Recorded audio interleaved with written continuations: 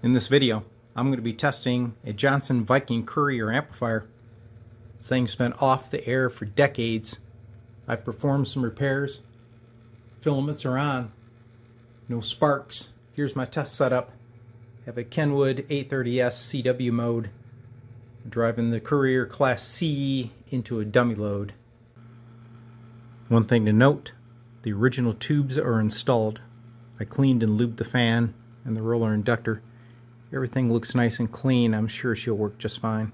Okay, for the test, I'm just going to focus on the Courier and the dummy load. We're in the 40 meter band. We'll turn on plate. And now I'll key up the Kenwood and bring up the Courier. See, I got 100 watts out. Dip it.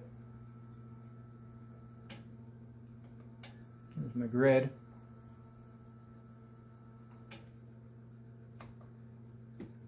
And I'm sure we can get a lot more power out of her. So I'm really not sure of my coupling and loading, but the amp is operating. She's smooth, pulling about 250 mils. I'm getting about 150 watts out. So there's where I'm at with the Courier. It's a nice clean unit. I see my plate light's not working.